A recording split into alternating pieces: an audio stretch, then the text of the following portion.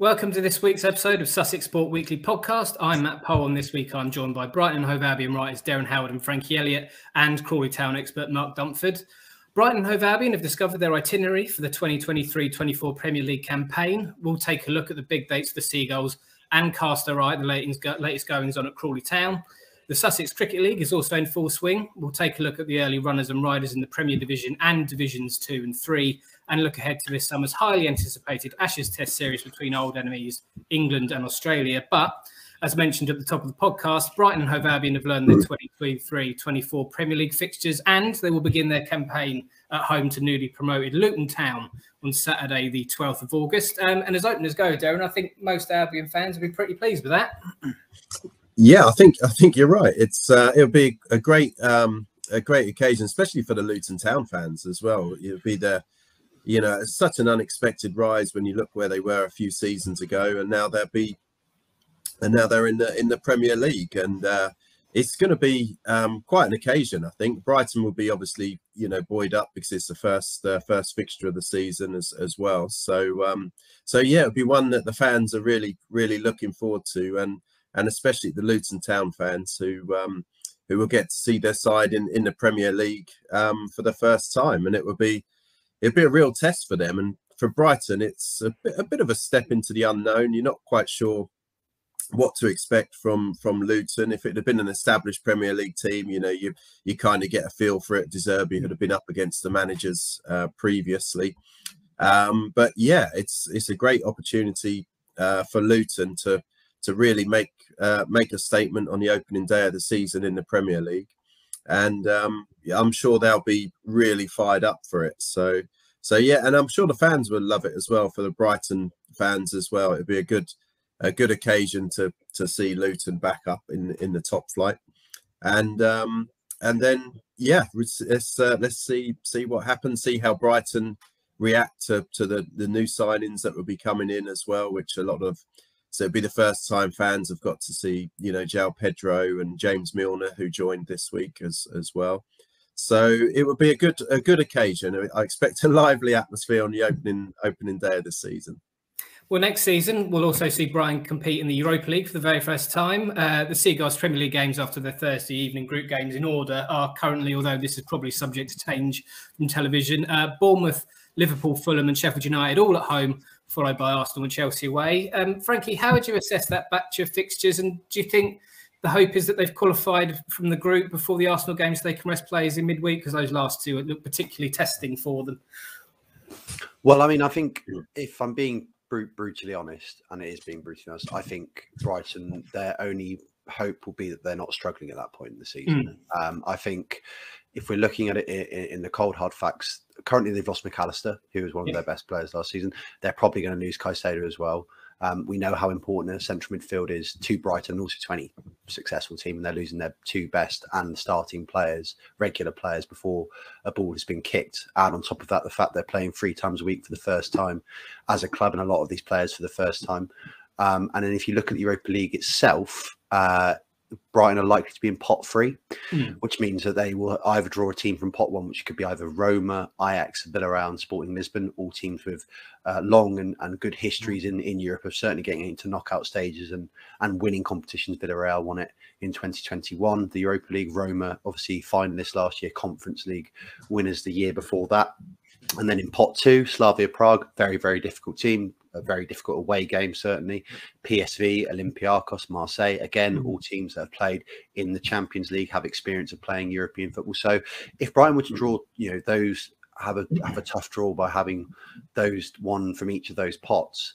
Plus the fact in pot 4, you've got teams that are from Belarus and Serbia. Those are long ways to travel on midweek. It's going to be tough. The Europa League is going to be tough.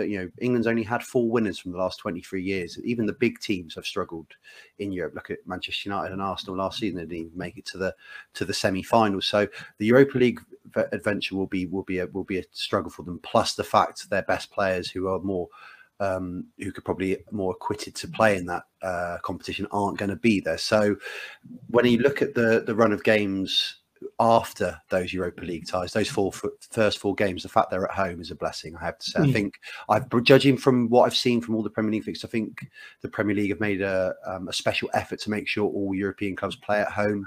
They can't make it every time, but I think Arsenal's first 6 games, sorry, their 6 games after their Champions League games, they're all at home. I think they've tried to make a real effort to help the European sides out by not making them have to travel away from home straight after travelling from a European game. But we can never really read too much into the fixture list at this point, because we're so early on in the transfer window. We don't know what squads are going to look like. We don't know what moves are going to take place, and we don't know how the early season form will pan out. So, like I said, the only thing that I think Brighton fans can hope for is that they're playing well come Arsenal away in December or November, whenever it is, and Chelsea away as well, because so much is going to be new to them, and so much is going to have changed from when they last played Aston Villa back in May this year, that we can only hope that Brighton fans can only hope that they're still playing good football, which they hopefully will do under De Zerbi. That's the most important thing. They've got the manager that's been responsible for them playing this attractive football that's got them into the Europa League. But maintaining those levels alongside all the factors that I've just listed will be a huge challenge come playing at the Emirates in December. We're looking more closely at Albion's fixtures. September and October sees De Zerbi's men take on the likes of Newcastle, Man United, Aston Villa, Liverpool and Man City. Again, everything is subject to the whims of television, so that may change. But would you say this is Albion's toughest run of fixtures, Derren? And if so, is it good for Albion to get this out of the way and done with quite early in the season? Yeah, it's tough to predict, isn't it? It's it looks a really tough test, tough group of matches that they're going to be up against, and Brighton, they struggled a bit against Newcastle last season. They get a point at home against them, and then they were comprehensively beaten by a very good Newcastle team, albeit at the end of the season when Brighton were running on fumes really.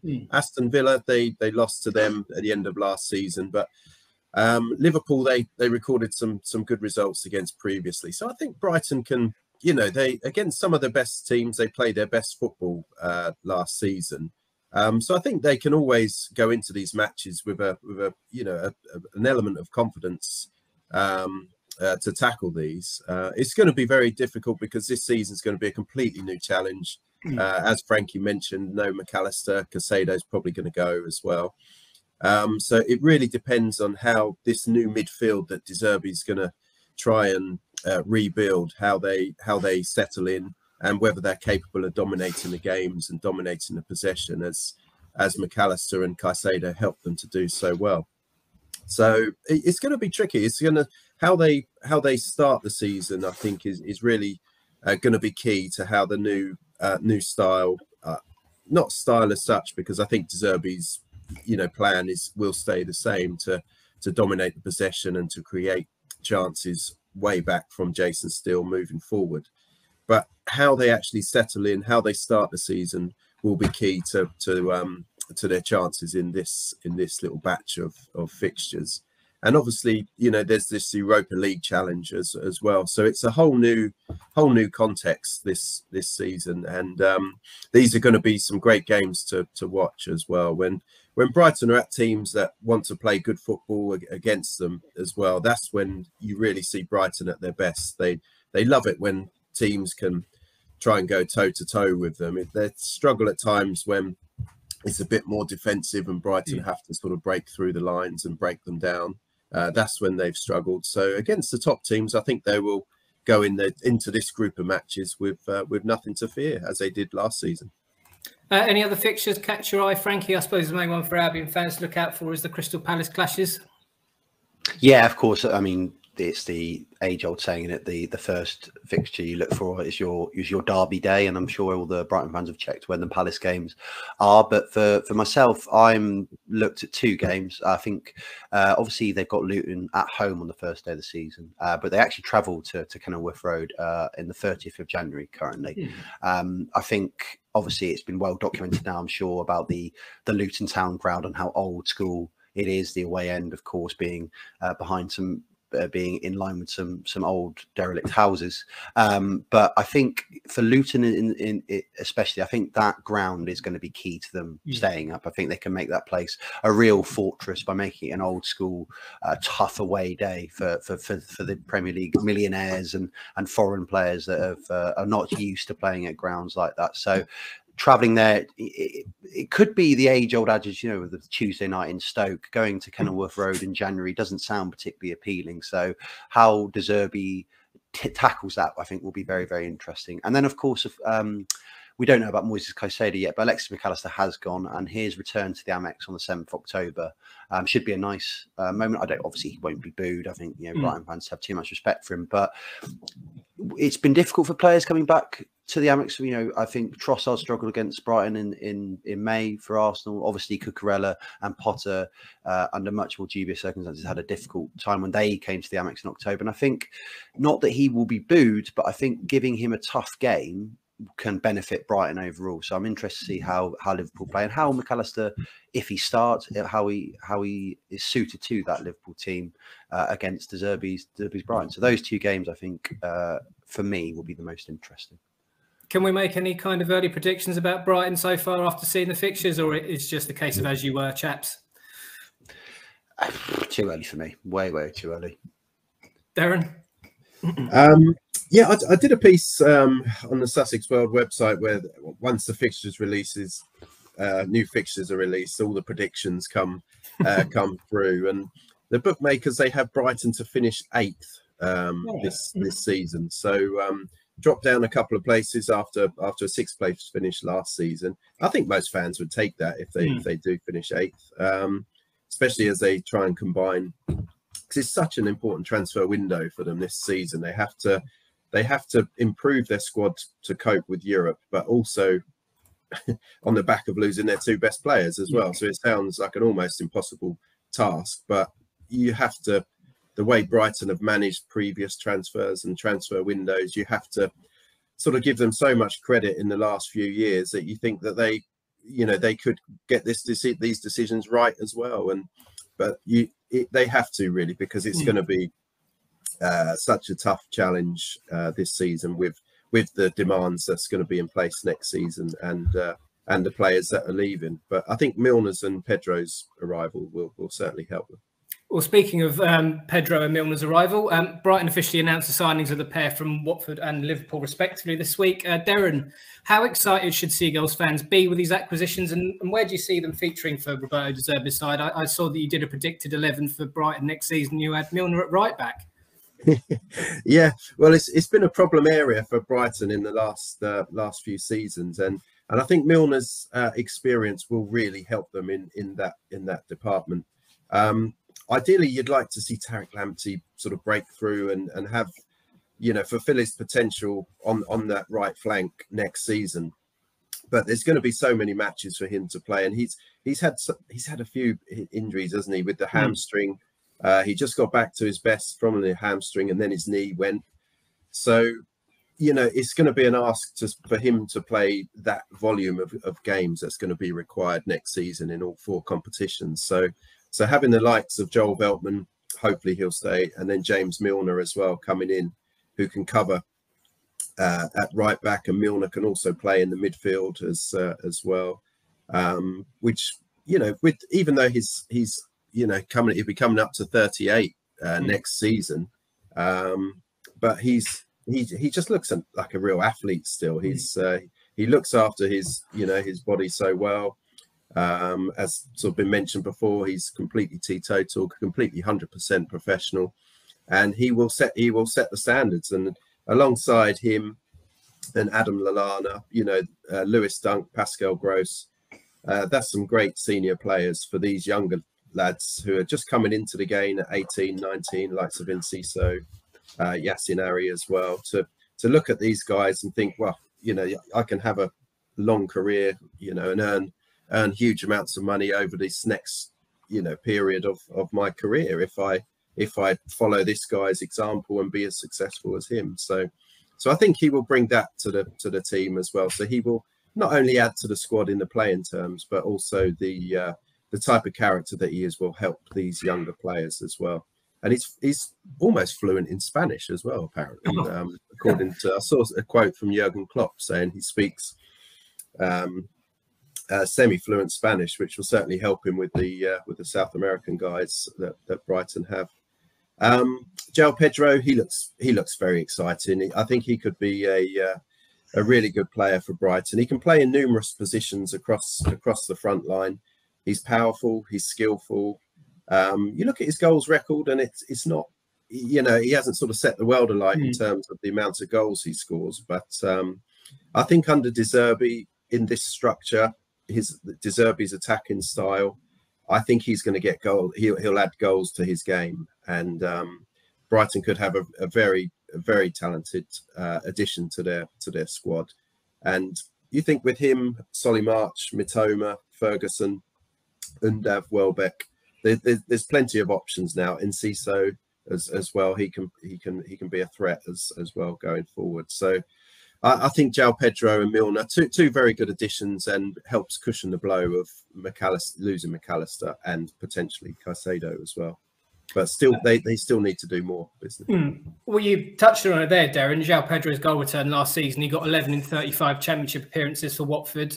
Without meaning to sound like I've got the knives out for him already, Frankie, do you think there will be a burden of expectation on him to improve his goal return, considering they have paid a club record £30 million fee for him? No, I don't think so. Certainly not from the club. I think when looking at the signing, I think the fact that he can play up front as a number 10 and also on the left means he's going to fit very much into like a very fluid attacking system. I think if you look at the goal contributions last season, I don't think Brighton scored 91 goals in all competitions, and they weren't reliant on a I know Ferguson got more than 10 goals, but it wasn't the 20 goal a season man as everyone in football speaks about. I think De Zerbi's style of football requires goals from all areas. I think certainly from wide areas, Mitoma and March contributing 34 goals and assists. That was huge. That was pivotal. I think he's based that on the success of the Guardiola Manchester City team and the Klopp Liverpool team from years gone by of goals from wide areas and that attacking threat, not only being crosses into the box, but also getting on the end of crosses. So I think the fact that he can play out on the left will mean that I don't think he even starts, to be honest. If I'm being brutally honest, I think next season, I think the fact that he can come off the bench to give Mitoma rest, or for the European games or the cup games, Mitoma doesn't have to play every single week, means that he can keep that attacking threat fresh for the whole season. Because as we mentioned before, the last 2 months of the season, Mitoma looked very tired, and his threat seemed to dwindle week by week. So the fact that Pedro can cover for that will be pivotal, and the fact that he now adds another dynamic up front. So we have Welbeck and Ferguson. They play very similar in the fact they're more the physical, aggressive, classic number 9. But we've also got Undav, who came into form at the end of last season. He looked a lot sharper, looked brighter, scored 5 goals in his last 8 games, can play as a 10 and a 9 as well. And then also Buonate and Enciso. Buonate still yet to find his feet, but again, is another attacking option out wide. And Enciso really sort of hit the ground running towards the end of the season, who can play in a number of positions up front. I think having someone like Pedro who can do those roles as well and has the quality to play in the Premier League. We've seen he's got the quality when he was there. He was up in the Prem previously with the Hornets, although he was in a really struggling side. We could see the attacking qualities there. He's good. He's got his dribbling. He's quick. He's got an eye for a trick as well, so he can get fans off his seat. So the fact that Brighton are playing 3 games a week and can basically interchange these players, very similar to Manchester City do, that they won't just be reliant on March, Mitoma, Ferguson, game in, game out, because that won't work.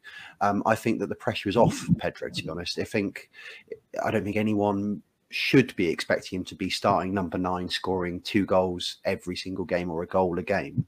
I think it's a case of whoever they're playing, he can be interchanged alongside these strikers, because it's all new to them. None of them have played top European football before, so they will need rest, they will need breaks, they will need runs out of the team, the starting 11.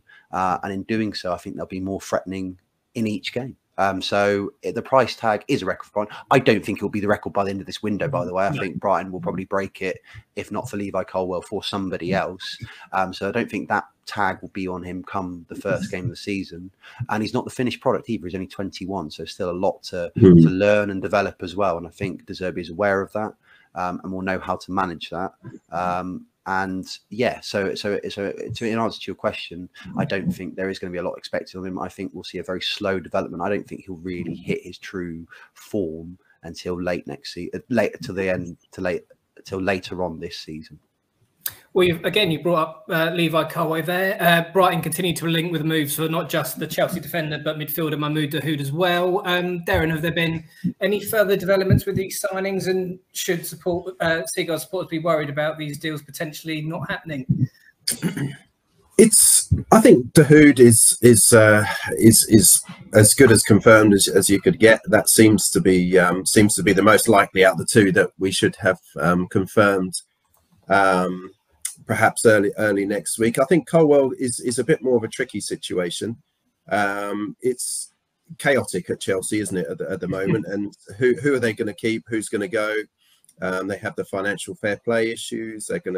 Pochettino's got to assess all his defenders. They have a huge squad, and he's going to have to see where Levi Colwell fits into that. You kind of think that Colwell would be a player that Pochettino would love. You think he would be, as he's proved in the past at Tottenham, at Southampton, he brings on these younger players who they've proven he's got the ability, and you'd think that Levi Colwell would be a Pochettino type player if in an ideal world. But Chelsea's hand may be forced in the fact that Colwell has stayed. He seems to want to stay at Brighton, and the fact that Chelsea do need to move some players on to adhere to the financial fair play. So that could work in Brighton's favour. But I think it's that one could take a little bit more time to come to fruition if it does. But I personally, I really hope it does. I think it would be a great signing. As Frankie said, 40 million would break the transfer record that they paid for Pedro. And he's just been called up to the England squad as well, so that could add another 5 or 10 million to his price tag on top of that as well. So who knows with that one? I really hope they can get it over the line. I think he's an excellent player. He balances on that left side so well with Lewis Dunk or with Adam Webster. I think it's something Brighton have lacked since Dan Burn left, and he added so much balance to that defence at the highest level, even for such a young age. And I think he would only get better under De Zerbi. But fingers crossed they can get the deal done. Well, speaking of England, Albion skipper Lewis Dunk has unfortunately withdrawn from the three-line squad for the upcoming Euro 2024 qualifiers against Malta and North Macedonia, respectively, due to injury. Dunk's only previous England cap came against the United States in 2018, but he was recalled to Southgate's squad after helping Brighton qualify for Europe for the first time in the club's history last season. Gutting for Dunk, Frankie. How much of a bitter blow is that for him? And do you think that we might see him in an England squad again in the future? Yeah, it's such a shame for him. He's worked so hard to get into the England squad. Everyone said it was far too late, his call up after such a great season. But yeah, it's a bitter blow, but I don't think it's the end. I think Southgate isn't one of those sort of people. It's not like he can't trust Dunk. I think it's more a case of he's shown his commitment to Brighton. I think that's one of the only things you can take from it. He's been so committed to the cause and dedicated to the vision that he's played through the pain. He's played through what seems like quite a bad injury, really. I think the fact that he's had to pull out of an England squad, at least 2-3 weeks after the season's finished and miss the last 2 games of the season for Brighton shows that he was really having to grin and bear it to keep the dream alive of playing European football and be a part of that, and also not dropping his performance. I think when you watch Dunk play in those games, I don't think anyone ever said, God, he looks like he's struggling. So I think there's no doubt that Southgate will definitely consider him again, as long as obviously he starts next season at the same levels he finished last season. I definitely think he's in line for another call-up. Apart from the fact that he's got to worry about his defensive partner maybe taking his position, Levi Colwell has been named as has been training with the first team squad. Apparently Southgate very much likes him and can see him as a replacement to Harry Maguire. If he has a success, I mean, Southgate obviously likes him from working with him, or his coach is working with him in the under-21 setup. If he has a successful Euros tournament, obviously the under-21s are playing in Romania and Georgia in 2 weeks' time. Colwell is a part of that squad. if he does a successful if he has a successful tournament, sorry, and maybe gets a full senior cap this summer, he might be the replacement for Dunk. So I think that's the only thing that he's got to worry about is the apprentice might become the master. But other than that, if Dunk continues to play the way he did last season, I'm sure he will still be considered. Before we move on to Crawley Town, anyone remotely excited about England's qualifiers? I think we've had this conversation before, and it was a resounding no from everyone. Yeah, with the opposite, you'd hope that England have enough to cruise through these two matches. I think it's one of those where it's the end of the season. The players would ideally want to be resting for the next campaign, but they have to get the job done and then move on. Just a quick one on the under-21s as well that Frankie mentioned. It was good to see Carl Rushworth in there as well. Yes. He was selected in the under-21 squad, so he looks a great prospect for Brighton as well in between the sticks. Frankie, doesn't move the dial for you? No, as much as I'm missing football, yeah, don't miss it that much. England qualifiers against lesser opposition don't seem to appeal me, and especially the fact that Dunk is not playing. I would like to see someone like Levi Cole get a run out. I think those are the only things you can see as beneficial from these games. If you see a younger player but get his opportunity in the team, but other than that, I'm not particularly interested. Obviously 2 wins should be expected, and that should really be it. Meanwhile, on the Crawley Town front, Mark, you spoke to Reds boss Scott Lindsay this week. You can read the full interview online at sussexworld.co.uk/sport and in this week's Crawley Observer. The main takeaway, I think, was Lindsay saying he was in no rush when it comes to summer transfers. Do you think Crawley fans will be pleased to hear this? I guess it shows the Reds will be taking a considered approach to player recruitment this summer. Yeah, I think it will be frustrating for the fans because they're seeing transfers happening all over the place. We'll come to it in a minute, but the CTSA have done a podcast with the Real EFL, and one of their beefs is that there's been no activity and no even suggestion that they're Crawley going to sign anyone.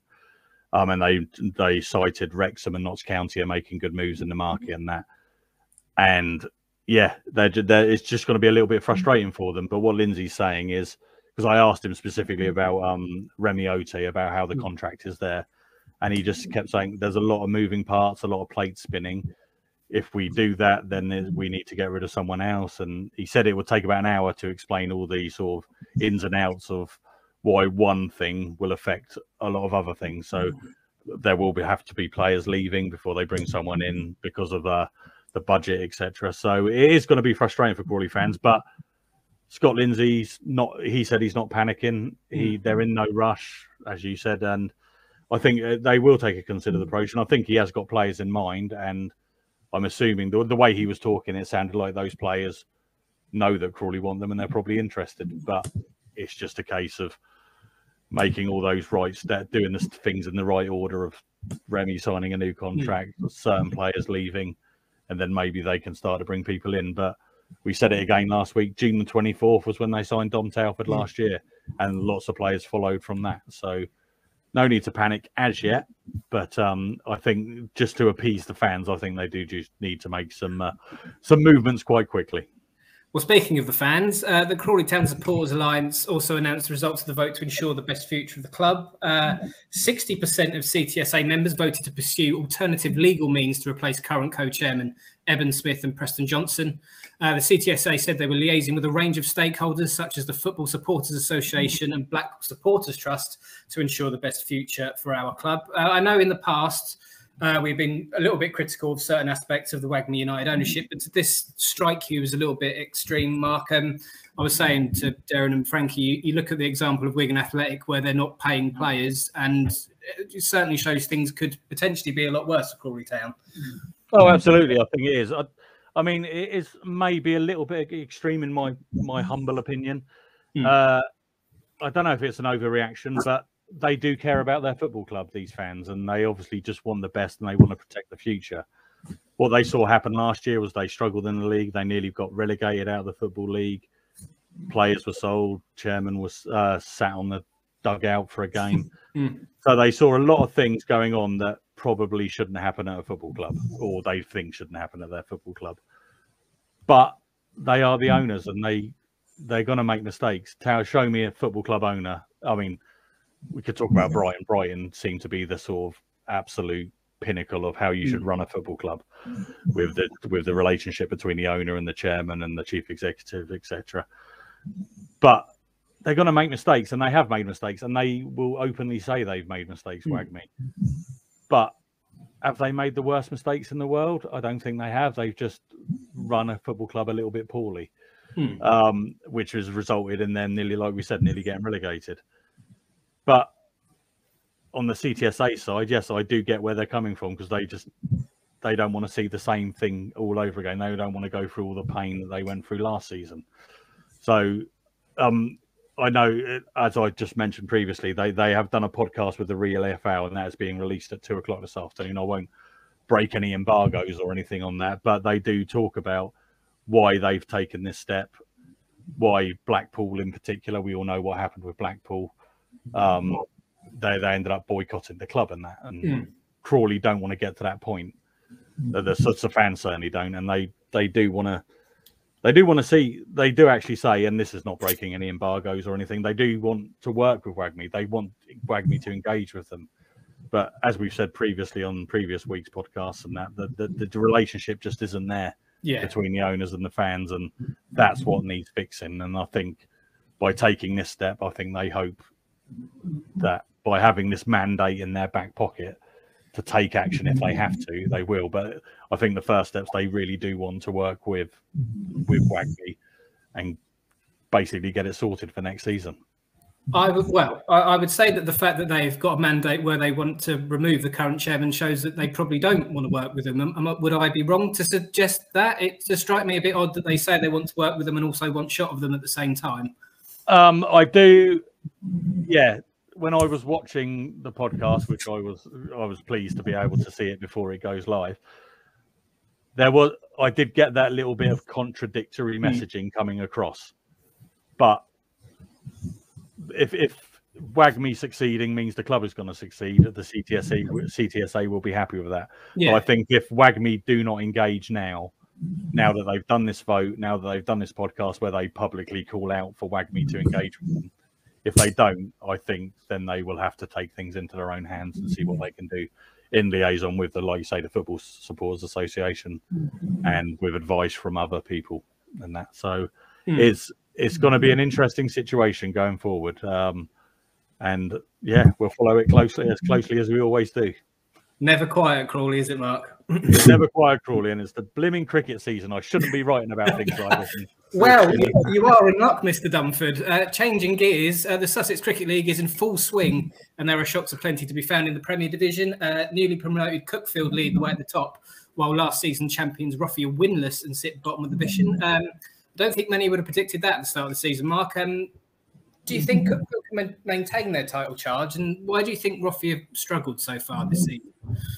Well, it's great to see Cuckfield up there, because it this year looks like the most interesting Sussex Premier Division we've had for quite a while. It's normally Roffey or East Grinstead going to win it, and then you could tell who's going to go down. Normally the teams that have got promoted. Yeah. But it's a fascinating start to the season. Cuckfield, they made a couple of they made sort of 3 key signings. I think it was Wesley Marshall, the South African, who's come over, and he looks like he's making a real impact. He hasn't scored loads of runs. He scored 100 in the first game of the season, and then he's got 40s in there, but he's taken a few wickets in there. And I think just his experience has helped them. They got Alex Thornhill, who came over from Glynde. He's scored his first Premier Division 100 this weekend. And Will Goss, who came from St Peters. He's a very highly rated young spinner. I think he's in the county setup. So, yeah, they've got a good team. And then plus they've got the players that they've always had there, like Ben Canfield, Nick Patterson and that. So they've got people who have been in the Premier Division before. So it was quite a shock when they went down this season. They romped Division 2 last year. I thought they would do okay this year, but I didn't expect to start like this. And they've beaten some good teams already. So there's no reason why they cannot maintain this and that. It's just whether in the timed cricket, the win, lose or draw cricket, that whether they can force victories. They proved they could last week against Eastbourne, who are a team that are struggling. But it'll be interesting to see them. But Roffey, I can't give you an answer why it's gone wrong there, why it's going so wrong there. The pre-season didn't help, obviously, but they're not the only team that didn't play any pre-season friendlies. They didn't get warmed up or anything, and then their first 2 league games of the season were called off, whereas everyone's first league game of the season was called off. Their first 2, and I think I can't remember who the other team was whose first team was called off. Game of the season, Three Bridges as well. But they've sort of come into the season quite cold, and it's their batting that has really struggled. And Nick Greenwood hit 100 against Horsham. He looks impressive, the New Zealander that's come over. But yeah, and they've got Johnny Phelps, who came from Hayward Heath, who scores loads of runs, takes loads of wickets in Division 2. Didn't quite do it when he came up with Hayward Heath a couple of seasons ago. They got relegated, and he hasn't quite fired yet. And obviously, he came in to replace Rohit, who unfortunately is very ill. Rohit is an incredible player. He played some of the best innings I've seen when I've been umpiring in the Sussex Premier League. He is a huge loss for any side, and not to have his runs and wickets and just his experience and his leadership, I think, has had a big impact on them. But they've still got a lot of the core team. They did lose Jazz Bassan, who took a load of wickets for them last year. He's gone back to a team in Kent, I think Bexley Heath maybe. He was a good player, but there's not enough players to lose for a team like Robbie to be at the bottom like this. So I'll be surprised if they stay there. I think they will start to click and they will start to get some wins together. It's I think Eastbourne and Mayfield are possibly the teams that will be the team that struggled, but Mayfield beat Roffey at the weekend. So it's difficult. I mean, that's a long rambling answer, but it's really interesting. I mean, looking at the actual teams, Horsham and East Grinstead are 2 teams that you can never write off. Yeah, they got such experience, and Horsham with the additions of Bertie Foreman this year and Charlie Tare, they look a good side, Horsham, and I think they will be up there. If Cookfield do drop off, Horsham will be ready to pounce, and I wouldn't be surprised to see them lift the title. Would Horsham also be dependent on Sussex participation? In the past, they've not had, well, I wouldn't say much luck, but they've had plenty of players been picked for the county side, which has derailed challenges in the past. Exactly, but we're like the 2 players I just mentioned, Bertie Foreman and Charlie Tare, they were both in the England under-19 setup over the winter. And obviously they'll be on Sussex's books as well, and who knows, they could be called in. But George Garton, you hardly saw him last season anyway, so he's someone. I know he was due to play the first game of the season that was called off against Mayfield. But I don't think they would see him much anyway. Obviously, Will Beer is not in the setup anymore, so he's a constant. You got Nick Oxley. Sam Martin Jenkins is a good young bowler. James Brayhawk, good young bowler. But I don't think they'll be as disrupted as they have done in previous seasons. So I think more consistency in their team selection. I think they will be the team to beat this year. Has there been anything else that's caught your eye in Divisions 2 and 3, Mark? I've seen that Stenning and St Peters look like they've started incredibly well in Divisions 3, West and East, respectively. Yeah, in the top 4 divisions there, the Premier Div 2 and the 2 Div 3s, the 2 top run scorers are in, or the 3 top run scorers are in those innings, and it's Stenning. You got Howell Jones. He scored 331 runs so far, an average of 165.5. So his runs are giving them the good start at Stenning. So that's really caught my eye. And Rajesh Dupar has scored 546 runs for St Peters. So, which is mad. He scored 300s and 250s so far. So St Peters, obviously, they were in Div 2 last year, got relegated. But in Div 2, actually, looking at them, Worthing have had a really good start. They got promoted from Div 3 West last season, and they are absolutely flying. They've won 4 of the 6 games. They've got a really good side. Dominic Clapp's playing for them, led by Harry Dunn, who's a really good spinner. Daryl Rabetz, who was at East Grinstead, used to be East Grinstead's first team captain. So Worthing got a really good side. Hastings have had a good start. They are going to be a bit of a yo-yo team, Hastings, I think. But it's Div 2 is always such a really good competitive league. And I mean, Burgess Hill at bottom, but their first 3 games, I think they lost in the last over of each of those games. So they were so close to winning them. So, so it's some really good cricket going on, and it's going to be highly competitive in all those divisions. But I think, like you just mentioned, Stenning and St Peters are going to run away with those 2 leagues, I think, with those players in form. Who's your bet to go up then from Div 2 into the Premier? I think Hastings will. And actually looking at it, I think it will be between Worthing and West Chiltington. If Worthing can keep it up, and there's no reason why they can't, because they again, they're a team that if they keep a consistent team selection, they will go up. But I think it's between Worthing. I think Hastings will definitely go up. They kept the same side, most of the same side that got relegated from the Premier Division. And they did pull off some good wins last year in the Premier Division, so I think they will go up. But Worthing, West Chiltington, they'll be the other two. But Buxted Park and Crowhurst Park, they got promoted from Div 3 East last year. They're in 4th and 5th at the moment.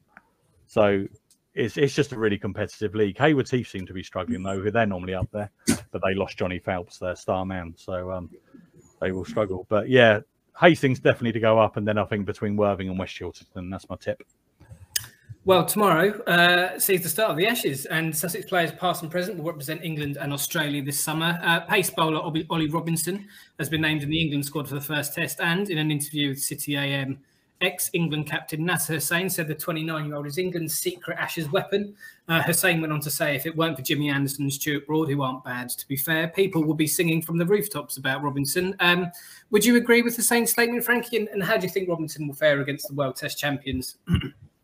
Yeah, no, I totally agree. I think before the McCullum-Stokes era began and the term Baz ball was coined, Robinson was one of the few bright sparks from what was quite a dire period of English Test cricket. He's a very highly skilled bowler.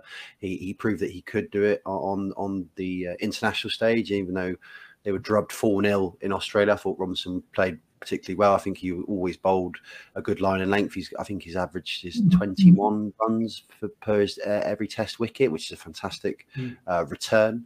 And so I think I think every right to be seen as one of the bright sparks of what could be a monumental Ashes, could make him as an Ashes player and make him as an England legend this summer. I think a lot has been spoken about England's Test team recently, about their batting, about how exciting it is going at 5-0, declaring scores which look in slight jeopardy, and attacking teams for going and winning games when they're having to chase scores of over 250 or over 300. It's been great to watch, but I think the key attribute has been their bowling. I think under Joe Root's leadership, a lot of the times in games where they were winning, they looked a bit lost when they were bowling. Certainly in the second innings, they seemed to not really have a plan or how to grab the game and sort of strangle out the victory. But under Ben Stokes, that's completely changed. I think especially against Pakistan and New Zealand in the winter, they were really going full throttle, and I think that suits Robinson down to the ground. I think he's an aggressive bowler, he's an attacking bowler, likes to take wickets, and this style of play it suits him down to the ground. And I think for England to be successful this Ashes, I think they have to play Bazball on heat. But I think there's no reason why they shouldn't go for it full throttle again, because if they try and do anything different, I think they will be found out, because this is they're officially the best Test team in the world now, but I think that was already known. I think this is a very, very strong team, and the gap between Australia touring England with England touring in Australia, the side Australia coming to England, they have become better and better every time they've toured, and I think that gap is the smallest it's ever been, if I'm truth be told. So England need to play the thing that's got them to be one of the most successful teams of the last 2 years, which is the aggressive Australian-like style of Test cricket, which is going at it for scoring at a high run rate and looking to attack with your bowling straight from the off. And Robinson suits that down to the ground. He's, we've seen what he speaks about in the press about he feels that Australia, England can give them a good hiding. His verbal sledging with Virat Kohli last summer. He's actually quite Australian in the way that he plays and goes about the game. But I think that is the best way to be. I think that's what we love as cricket fans. We love to be entertained. We love to have that controversial figure, which I think Robinson is. I mean, I know there were some issues at the start of his Test career with the tweet gate from 10 years prior, but outside of that, he's very he's a colourful character. He's an aggressive player, and I think he will lead. He will be the key factor for England playing well, because I understand the inclusion of Stuart Broad for the first Test. Obviously, his know-how, his experience, a great record against David Warner. But I would like to see Mark Wood play. If I'm honest, I think if going with two all-out fast seamers like Robinson and Wood, really suits Ben Stokes' style of cricket. But yeah, I'm not going to question their decision making at the moment. Every decision he's made over the last year and a half has turned to gold. But yes, England have a great chance of winning this Ashes. They didn't before Ben Stokes and McCullum were appointed, but they have a great chance now. And Ollie Robinson's bowling and his style of play suits this team down to the ground and will be key to them winning this Ashes. Well, meanwhile, ex-Sussex star Travis Head has been picked for Australia when we're coming into the Ashes off the back of an outstanding performance against India in last week's World Test Championship final. Head was named player of the match following his explosive 174 ball, 163 in Australia's first innings. Head also has previous against England too, scoring 101 in the first innings of Australia's 146-run win in the fifth Ashes Test match in Hobart. Head failed to fire, though, while at Sussex, scoring just 183 runs in 11 county championship innings in 2021. But he seems to have fast become a valuable asset for Australia. Is he another player that we need to be wary of this summer, Mark? Yeah, I think so. I mean, you called him ex-Sussex star. That's quite a stretch calling him a star at Sussex, isn't it? He was. I don't think I've ever been so disappointed by an overseas player at Sussex. Incredible. But his form in Test matches has been incredible. And I was having this conversation with my brother, who might dislike the Australians more than you, Matt. And we were discussing which Australians would you have in the England team right now if you could do a combined 11. I'm not a big fan of combined 11s, and I actually said, I think at the moment, Travis Head is probably the only one that would fit into England's team at the moment in terms of style, because, Steve Smith, one of the best batsmen in the world. You've got Joe Root. You don't need Steve Smith. You've got Joe Root. Labuschagne maybe, but I wouldn't replace Bairstow, Stokes or anyone like that with Labuschagne. The only with Jack Leach now out, maybe Nathan Lyon. You would want him in because a specialist spinner and he is quality. But Travis Head has just been incredible. I mean, his Tash is a bit questionable, but he comes in and he plays the way that England want to be playing, and I think he's great to watch. And I think England have to be very wary of him because I think he will fight fire with fire, and it will be great to see. But I'm so excited about this Ashes series. I think it's just going to be absolutely. It's going to be 2005 all over again.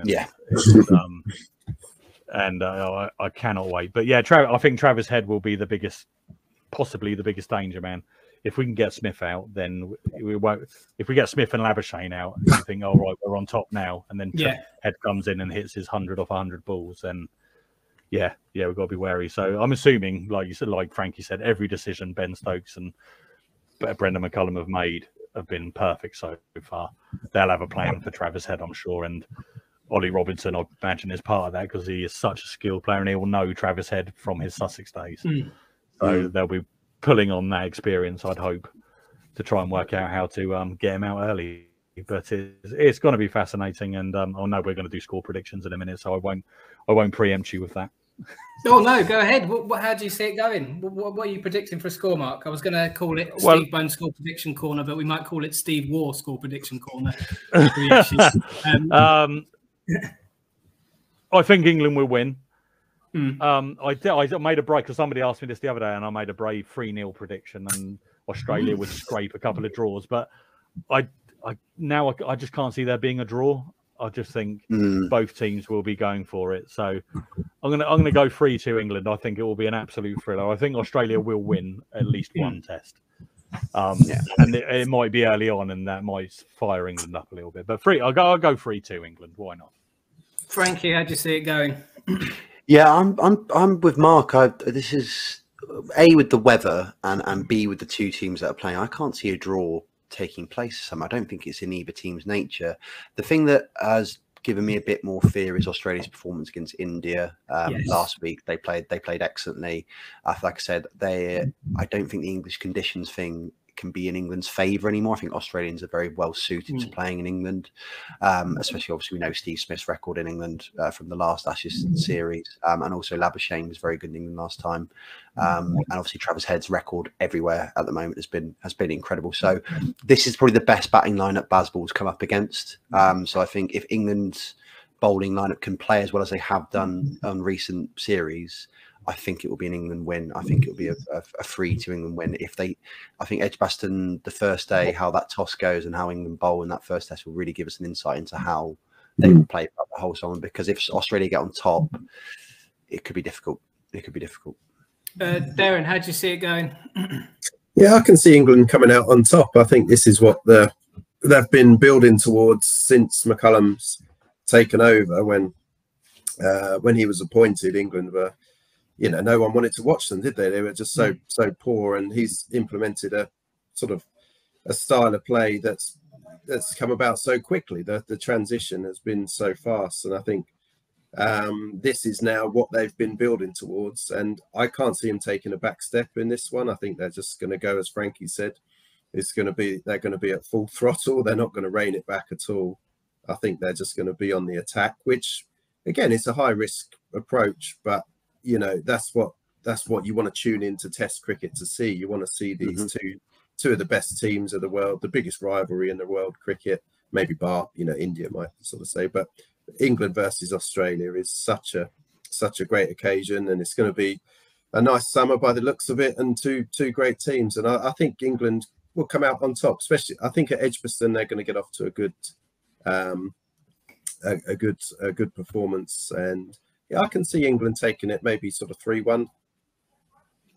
I can't wait for Australia to be 250 without loss at lunch on the first day. You're regretting every bit of it. But anyway, can I just talk Australia down a little bit, because Frankie mentioned about how impressive they were against India. Please do. I think there was a lot of mitigating factors there. They didn't pick Ashwin, which was a huge mistake. Yeah. I mean, I don't like him as a player. He's just one of those annoying characters. But he's a great player. Why they left him out, and the toss as well. It would have been interesting if India had batted first. And yeah, because the sun came out very quickly that day, didn't it? And if Kohli was there on the first day, he could have been 130 not out at the end of the first day. So it was an impressive win. You can only beat what's in front of you, and they did absolutely batter them in the end. But a couple of little sliding doors moments, it could have been completely different, and Australia could have become into this test sort of a bit demotivated because they've just been hammered by and bowled out by Ashwin. So but they are an impressive side, Australia, and it is going to be tough. Very, very, very, very finally, where do you see the weaknesses being then, Mark and Frankie, for Australia? Oh, it's a good question. I think who they pick, because I think I would pick Scott Boland ahead of Josh Hazlewood, but I don't think they're going to do that. So I think in their selection might be weaknesses, and their openers. I mean, David Warner hopefully will. Yeah. He's not in form at all. Khawaja, he didn't look too good against India. So never played well in England either, Khawaja. No, exactly. Yeah, it's that swinging ball. You'd like to think that Jimmy they'll both be rabbits for Jimmy and Stewart and Ollie Robinson as well. So if they can get those early, get Steve Smith in and Labuschagne in as early as possible and put them under pressure early, I think that's where their weakness could be. Is Moeen Ali going to play Edgbaston? He'll start. Yeah, so. He will start. Yeah. So I think they will target him, won't they, Frankie? I think. Yeah, I think that's the thing. Is the other issue that England haven't been able to fix yet with Bazball is the Nathan Lyon factor. I think his having not only a good spinner, a world class spinner on your side, it has been a huge factor in recent years. And England haven't seemed to have that since Graham Swan. And Moeen Ali is he is a brilliant asset. He's a big game player as well. And I think, England he has been a reliable source for England for years, but he isn't the same level as Lyon, especially not at the age he is now. So that will be a huge factor. And I also think the big factor will be the fact that Ben Stokes can't bowl. Obviously he's been struggling. They've been saying he has been bowling in the net at Edgbaston this week. Will he be able to bowl in the first test? It's unlikely, but he is a match winner, both with the ball and the bat. And the fact that he can't bowl means they'll be more reliant on Anderson and Broad, which, as great as they are not young players. So I think the players like Robinson, like Ali, if Stokes can bowl, those players being able to support Anderson and Broad will be pivotal, because if Australia do manage to stay in for a long period of time, having to rely on those bowlers to bowl more overs because Stokes can't could lend to Australia running away with it. So those are the key battlefields, I think, for the first test. I must admit, without meaning to drag it on any longer, I was a little bit apprehensive about Moeen Ali coming back into the England team because I do seem to remember him being absolutely smacked around by Australia. It's good that we've got him in, but do you think that we're probably pinning our hopes on him a little bit? Not hopes, but you know what I mean? Do you think we're kind of overestimating how big of an impact he's going to have this summer? Well, the thing is, although he can go for hefty sums and overs. That is also his asset because players try to attack him and can be careless, and he can also pick up a fiver from players trying to attack him too much and being caught in silly positions. So I can see where it works and where it doesn't work. But also he is an asset with the bat as well. I mean, when he like if England are struggling, a top order collapse may happen, whatever. Moeen Ali is there, and he is very much a skilled batsman. So his experience and his ability to do both, and also being an asset, like I said, in a very obscure way from not bowling particularly well, I think can actually help England. And he's a great character to have around. I think that's the thing. He's a leader in the team. People love him, don't they? People love him. And those characters in Ashes games with big crowds that are raucous, they mean the world. They mean the world. Flintoff, Panestar, those sort of people, Warner, Smith, all that Warne back in the day. Those players, they make Ashes, and I think Moeen Ali is one of those people for sure.